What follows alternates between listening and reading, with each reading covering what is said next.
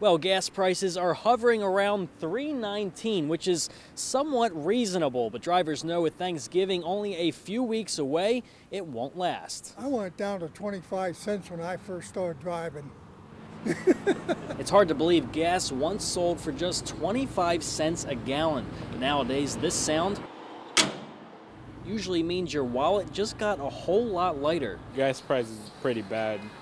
And $3.19, I mean, it was $2.89 just a couple years ago. So the cheapest prices we found were $3.19 for a gallon of regular. Some say it's a decent price for mid-November.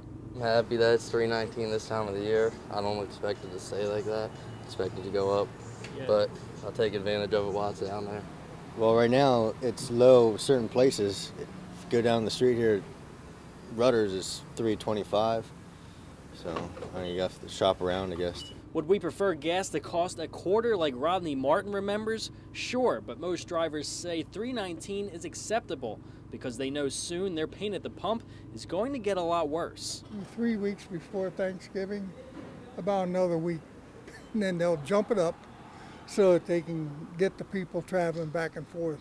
And for those of you out there who think that these prices are still high, experts say you won't see prices this low until after winter. Working for you in York County, Stephen Fisher, ABC 27 News.